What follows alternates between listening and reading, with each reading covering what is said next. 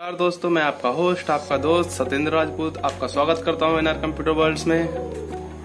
तो जैसा कि मैंने कहा था कि मैं ट्यूसडे को एक फर्स्ट वीडियो लाने वाला हूं, तो आज मेरी ये फर्स्ट वीडियो मेरे इस यूट्यूब चैनल पे है, जिसमें मैं आपको बताऊंगा कि कंप्यूटर के बारे में जो नॉर्मल चीजें हैं, जैसे कि कंप्यूटर का इतिहास क्या है, कंप्यूटर किसने बनाया था, कब बना था, और कंप्यूटर को हिंदी में क्या बोलते हैं, या कंप्यूटर के पार्ट्स कौन कौन से होते हैं, सॉफ्टवेयर क्या होता है, हार्डवेयर क्या होता है, ये सारी चीजें मैं आप इस वीडियो में बताने वाला हूँ आपको।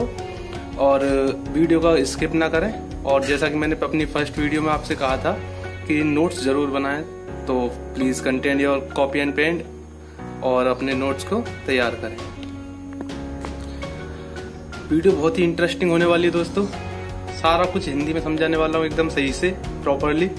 तो चलो बढ़ते हैं वीडियो की तरफ।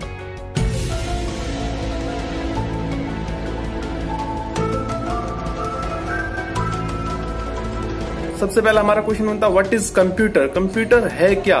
तो इसकी डेफिनेशन नीचे दे रहा है, computer is an electronic machine which is used to perform an specific task. It is a machine which is used to doing our work with high speed and accuracy.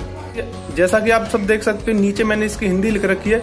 यह एक बिजली से चलने वाला यंत्र है जो कि हमारे किसी भी कार्य को बहुत ही तेज गति एवं शुद्धता के साथ करता है। यहाँ पे नीचे दिखाया है स्क्रीन में, जैसे कि आप देख सकते हो, कंप्यूटर की फुल फॉर्म को मैंने दिखाया है। कंप्यूटर को कंप्यूटर ही क्यों कहते हैं? और हाँ, दूसरी बात दोस्त मैं आपको बताना भूल गया कि कंप्यूटर को हिंदी में क्या बोलते हैं। कंप्यूटर को हिंदी में बोलते हैं संगणक।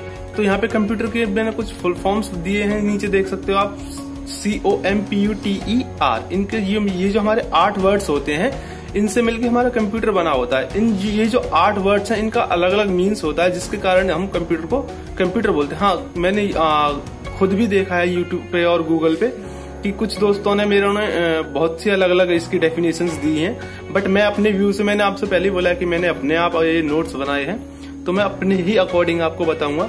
तो सबसे पहले चलो स्टार्ट करते हैं सी से। C फॉर होता है कंप्यूट। कंप्यूट का मतलब अगर हिंदी में हम देखें तो वो होता है गणना करना। यह एक ऐसी मशीन है जो किसी भी कार्य की गणना करती है, हमारे द्वारा किए गए कार्य का क्या करता है, गणना करता है। ठीक है, उसके बाद है O फॉर होता है ऑपरेट। ऑपरेट को अगर हम हिंदी में समझे तो ऑपरेट का मतलब होता है चलाना। यह एक ऐसी मशीन है जिसको ऑपरेट करना पड़ता है, चलाना पड़ता है। ये अपने आप वर्क नहीं करती है दोस्तों। अगर आप अपने सामने इसे रख लोगे तो ये मशीन ऐसा नहीं करेगी कि अपने आप चलने लगेगी। जब तक आप इसको ऑपरेट नहीं करोगे, ये ऑपरेट नहीं होगी। उसके बाद आता है M फॉर होता है मेमोरी। मेमोरी की हिंदी में अगर हम बात करें तो मेमोरी को बोलते हैं याददाश्त। ठीक है, याददाश्त एक मनुष्य की भी होती है बट और एक कंप्यूटर की। दोनों में डिफरेंस क्या है कि अगर मैं मनुष्य से पूछूं, किसी भी पर्सन से मैं पूछूं कि भाई आपने 10 साल पहले क्या वर्क किया था, तो आप नहीं बता पाओगे। ठीक है, अगर वही क्वेश्चन मैं अगर कंप्यूटर से करता हूं तो कंप्यूटर को अगर मैं बोलूं कि 10 साल पहले ये वाला वर्क क्या किया था, अगर मैं सर्च करूं तो मात्र 5 सेकंड के अंदर वो मेरा रिजल्ट निकाल के दे देगा। तो इससे क्या तात्पर्य है कि कंप्यूटर की जो मेमोरी है बहुत ही तेज है, हाई है। ठीक है, तो नेक्स्ट आता हमारा P फॉर होता है प्रिंट। प्रिंट का मतलब हिंदी में होता है छापना। यह एक ऐसी मशीन है जिसमें छापने की भी व्यवस्था की गई है। पहले हम क्या करते थे, जो भी हमारे वर्क्स होते थे, जो भी हम काम करते थे, वो सारा हम क्या करते थे, बड़ी बड़ी मोटी मोटी डायरियों में करते थे। बट आजकल जब से हमारा कंप्यूटर आया है, हम सारा इलेक्ट्रॉनिक मीडिया पे ही काम कर रहे हैं। जैसे कि कोई भी अगर हमें डेटा बनाना है तो डेटा को हम क्या करते हैं, टाइप करते हैं और उसका एक प्रिंट निकाल देते हैं कंप्यूटर की हेल्प से। ओके, उसके बाद आता है U फॉर होता है अपडेट। अपडेट का मतलब होता है इसमें फेरबदल करते रहना। यह एक ऐसी मशीन है जिसमें कि हम अपनी नीड के अनुसार ही फेरबदल कर सकते हैं, मतलब इसको और भी अच्छा बेहतर बना सकते हैं। T फॉर होता है टेबुलेट। टेबुलेट का मतलब अगर हिंदी में बोले तो वो होता है सारणीबद्ध।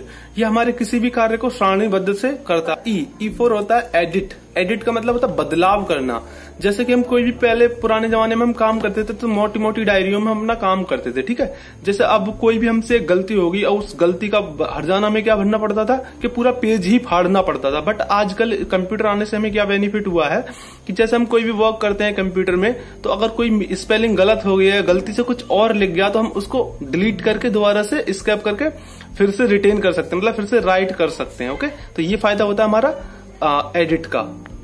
उसके बाद है R फॉर होता है रेस्पॉन्स। रेस्पॉन्स को हिंदी में अगर बोलें तो वो होता है जवाबदेह। यह एक ऐसी मशीन है जो कि हमारे किसी भी कार्य का जवाब देती है, तुरंत जवाब देती है। जैसे आप कीबोर्ड से कोई भी टाइप कर रहे हो तो वो हमें कहाँ शो करता है, डेस्कटॉप पे हमें साथ के साथ दिखाता जाता है कि आप ये वर्क कर रहे हो। अभी बात की है कि कंप्यूटर क्या है और कितने वर्ड से मिलकर बना होता है और इनके इन वर्ड्स का मीनिंग क्या होता है, ये दोस्तों हमने पढ़ लिया है। अब नेक्स्ट आगे क्वेश्चन पे बढ़ते हैं। Who was the father of computer, computer के जनक कौन थे, कंप्यूटर को किसने बनाया था। तो यहाँ पे इसका आंसर दे रहा है Charles Babbage was the father of computer. Charles Babbage नाम के एक मैथमेटिशियन थे जिन्होंने कंप्यूटर का आविष्कार किया था। कब किया था? इन 1833 टू 1871, जिन्होंने 1833 से 1871 ईस्वी के बीच में एक एनालिटिकल इंजन मशीन का आविष्कार किया था। तो नेक्स्ट क्वेश्चन पे आते हैं। नेक्स्ट क्वेश्चन है हमारा पार्ट्स ऑफ कंप्यूटर। कंप्यूटर के पार्ट्स क्या क्या होते हैं। तो सबसे पहले आपको दिख रहा होगा, यहाँ पे मैं एक स्क्रीन दिखा रहा हूँ, स्क्रीन पे दिख रहा होगा कि कंप्यूटर के कुछ पार्ट्स रखे हुए हैं, जिनमें सबसे पहले मैं बताता हूँ सीपीयू। तो इस सीपीयू का पर्पज क्या होता है? All programmes are perform by the CPU. जितने भी प्रकार के कार्य हमारे कंप्यूटर में होते हैं वो सारे किसके द्वारा होते हैं? सीपीयू के द्वारा ही होते हैं। अगर सीपीयू नहीं होगा तो हमारा कोई भी वर्क कंप्यूटर में नहीं होगा। It is also known as brain of computer. यह कंप्यूटर का दिमाग भी माना जाता है। अगर दिमाग नहीं होगा तो कोई भी व्यक्ति काम नहीं कर सकता। उसी तरह से अगर कंप्यूटर में सीपीयू नहीं लगा होगा तो कंप्यूटर भी हमारा कोई काम नहीं करता। कीबोर्ड क्या है? It is an input device. यह एक इनपुट डिवाइस है through which we input the data in computer. जिसके माध्यम से हम किसी भी डेटा को कंप्यूटर में इन करते हैं उसे हम क्या बोलते हैं? कीबोर्ड। दोबारा से सुन लीजिए दोस्तों अच्छे से। जिसके माध्यम से हम कंप्यूटर में कोई भी डेटा इन करते हैं उसे हम क्या बोलते हैं? कीबोर्ड। उसके बाद है माउस। माउस भी हमारा एक इनपुट डिवाइस होता है। आप लोगों ने देखा होगा कि माउस की हेल्प से हम क्या करते हैं? क्लिक करते हैं या स्क्रॉल करते हैं कोई भी, या पॉइंट करते हैं किसी भी चीज। यहाँ पे एक स्पीकर रखा हुआ है। स्पीकर क्या है? It is an output device. अब दोस्तों आप बोलोगे आउटपुट डिवाइस कैसे है? तो आउटपुट डिवाइस क्यों है? क्योंकि अगर आप एक कोने पे बैठ के कोई भी सॉन्ग प्ले करते हो, ठीक है, सपोज दैट आपने अपने कंप्यूटर से एक गाना चलाया कोई भी, तो आपने जो गाना चलाया वो गाने की आवाज कहां से निकल रही है? स्पीकर से निकल रही है। तो स्पीकर हमारा क्या हुआ? हमें दे रहा है कुछ, तो वो क्या हुआ? आउटपुट डिवाइस हुआ। ठीक है।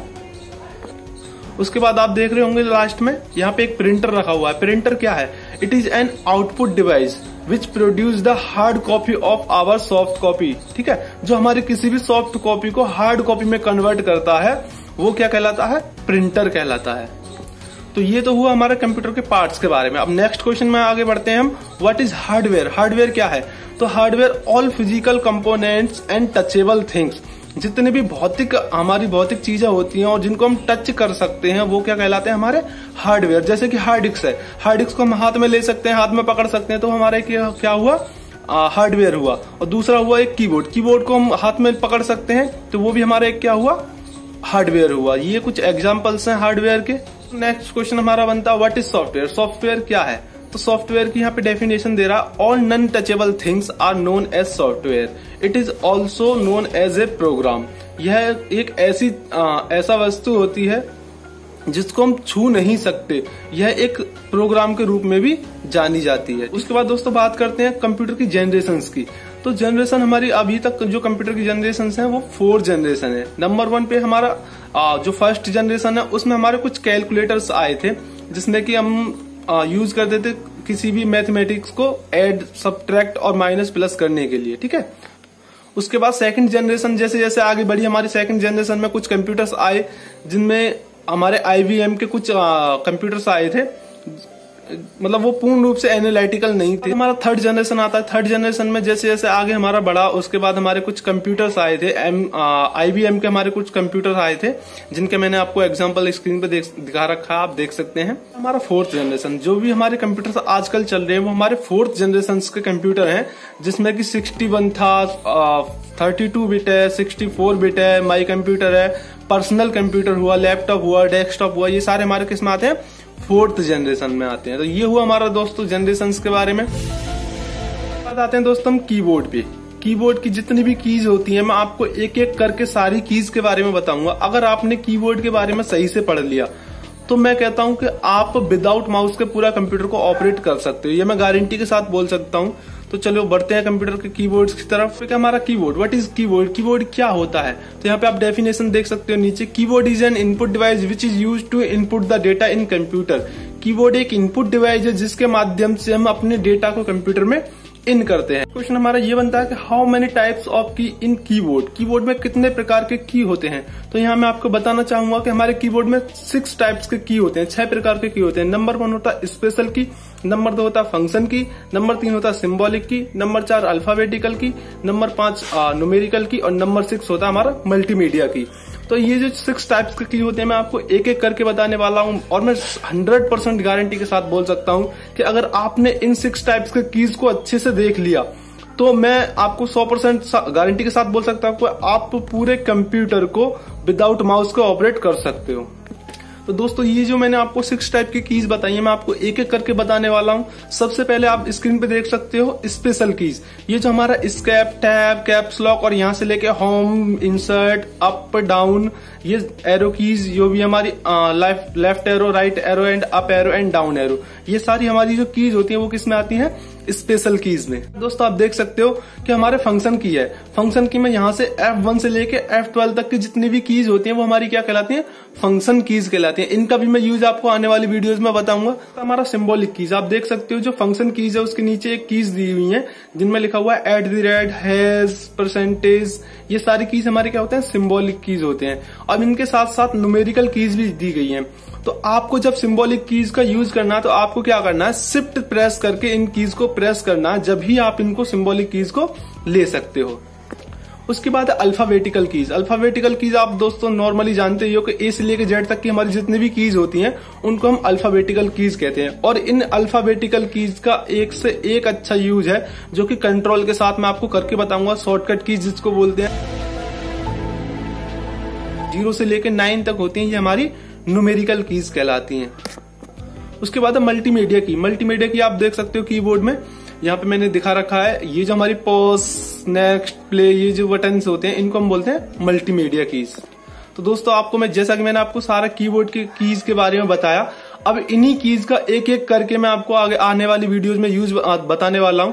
जो मेरी नेक्स्ट वीडियो होगी वो कीबोर्ड के ऊपर ही होगी, क्योंकि जब तक आप कीबोर्ड के बारे में नहीं समझोगे तो आपको कंप्यूटर चलाना बहुत हार्ड लगेगा। बट जैसे ही आपने अगर कंप्यूटर के कीबोर्ड को आपने समझ लिया तो मैं बोलता हूं कि आपने 30% कंप्यूटर चलाना सीख लिया। और दूसरा नंबर, आपके माउस पे कमांड होनी चाहिए जब तक कि आपको कीबोर्ड का यूज नहीं आता। और हाँ, एक बात मैं गारंटी के साथ बोल सकता हूं दोस्तों कि अगर आपने कीबोर्ड पढ़ लिया, सही से कीबोर्ड पढ़ लिया, तो आपको माउस की जरूरत पड़ने वाली है ही नहीं, खासकर कि एक्सेल में। और एक्सेल आपको पता है दोस्तों आजकल बहुत ही सबसे ज्यादा यूज में एक्सेल लिया जा रहा है, और एक्सेल में सबसे ज्यादा आजकल काम किया जा रहा है। और एक्सेल में जहां भी आप जाओगे आपसे हाई स्पीड मांगी जाएगी कि आपको जितना ज्यादा से ज्यादा जल्दी हो सके आप एक्सेल में वर्क करके दिखाओ। तो एक्सेल में आप वर्क जब ही कर सकते हैं जब आपकी कीबोर्ड पे अच्छी कमांड होगी। तो कीबोर्ड को अच्छी कमांड करने के लिए आप मेरी नेक्स्ट वीडियो जरूर देखें, जो कि मैं पूरी कीबोर्ड के ऊपर ही लेके आने वाला हूं। तो दोस्तों आज के लिए इतना ही, मिलते हैं अगली वीडियो में। कीबोर्ड के बारे में आपको मैं सारा कुछ बताने वाला हूं अगली वीडियो में, जरूर देखें अगली वीडियो को और अपना प्यार बनाए रखें। नमस्कार, धन्यवाद दोस्तों।